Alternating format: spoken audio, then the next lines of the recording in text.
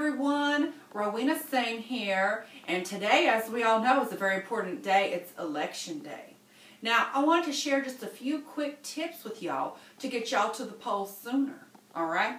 I know some people might work from home like I do, and you might not want to put on clothes to go vote. Now, come on, that is a crazy reason not to vote. First off, your hair is going to look better up instead of down. Add a fun barrette to make it all worth the while. Now my look I'm going for today is presidential chic. I'm not wearing my usual eye makeup. I'm wearing my red lipstick, and that's it. Add a pair of nice glasses. They don't even have to be prescription. You're good to go. Add a nice blazer and some presidential colors, and you're all set. All right? Now this is Miss Annie, and we're two females. And you know Bobby Kennedy, he is upstairs right now. He is casting his vote somehow online or something.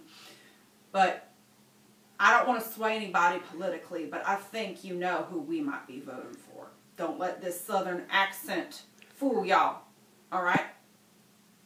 Thank you, America, for giving us free speech and the right to vote.